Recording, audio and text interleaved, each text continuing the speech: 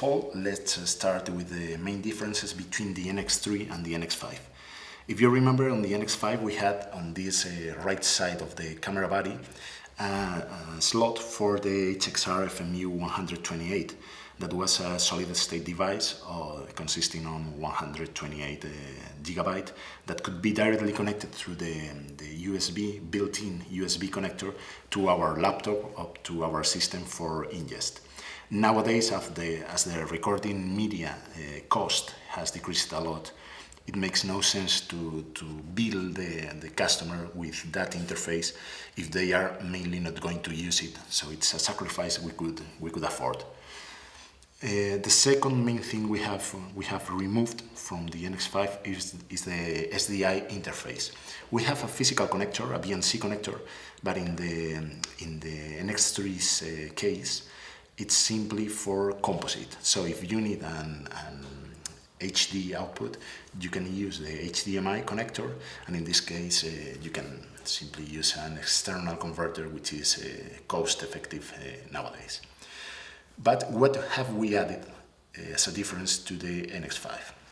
First of all, as you can see, the body is mostly the same, and we preserve the LED and the same lens. However, in this case, the sensor is different because we are sharing mainly the same chassis on the NX5, on the PXW Z100, and on the NX3. However, the sensor is different. On the NX5, it's triple 1/3 inches sensor. On the Z100, it's single 1 by 2.3 inches sensor, 4K. Remember, that is a 4K model. And in the case of the NX3, it's a triple 1 by 2.8 inches. So we keep the same triple sensor engineering on this camcorder, but the sensor is slightly bigger than on the NX5, so this camera seems to behave a bit better on low lights. Also, one of the main differences we have added is, as you can see, we have here the NFC logo. Near field is near field communication or near field connection. That allows us to simply bring closer another device. They start a communication that will be finally through Wi-Fi. Wi-Fi is obviously integrated on the camera body itself, so we can remotely operate the camcorder. We will see that on a later video, but that allows us to be much less intrusive on the stage or on the scene that we are recording. For instance, on a documentary, on sports, on a live event, in which we don't want to operate directly over the camcorder. Also, another difference is that we have a slow and quick motion technology as a difference to the NX5, and we have a built-in torch. If you remember, on the NX5, this front part of the camcorder was simply a microphone, but right now we have split it into two parts, and the upper part is a torch that we will review on a later part of the videos.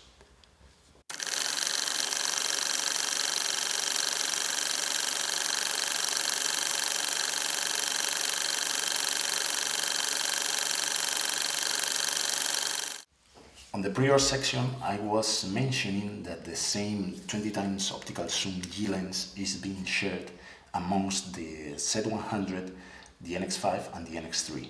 However, on the NX3 we have implemented a different way of doing the zoom that oversees the optical range. So as you can see, right now when I'm zoomed in or out, you can see that only one bar appears, and it is covering the whole optical ratio. However, we can configure the classical way of doing a zoom, a digital zoom. So we get into the camera set menu, zoom set, zoom submenu, and you can see that on the zoom type we have only optical zoom, but we can set it to digital zoom.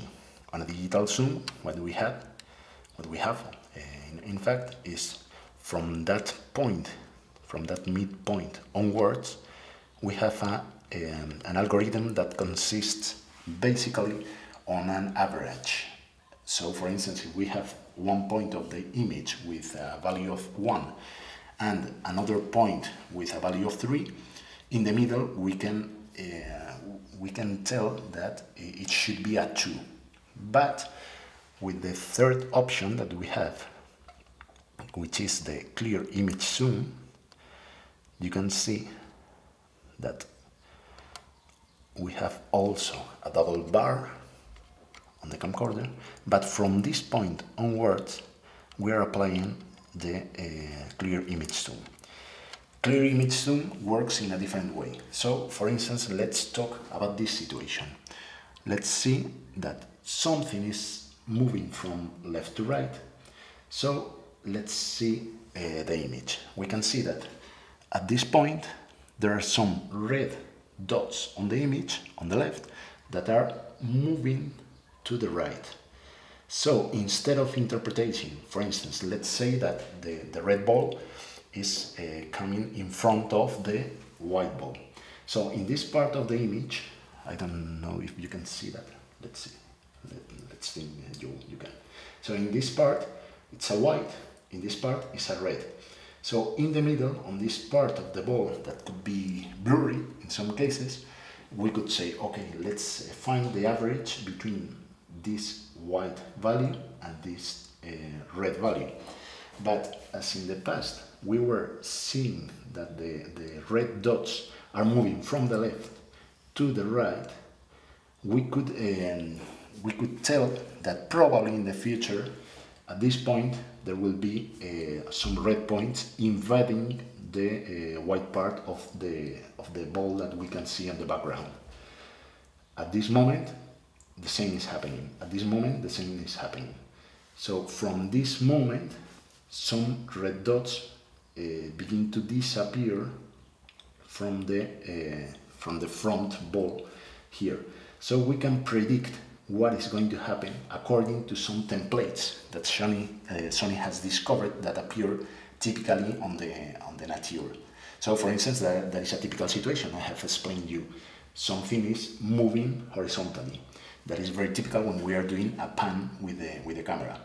We can tell the same when we are panning vertically, when we are tilting the camera, the take of the camera. But when we are zooming, it's very typical that the points in the middle of the image, let's think those are these ones, when we are zooming in, those dots have become bigger. We can tell that way. So there is a pattern that we have experienced. So those kind of patterns have been ingested on our camcorder so that we can predict what's going to happen, and we can provide a much more efficient zoom algorithm that works much better than the typical digital zoom that we can obviously also incorporate on the camcorder.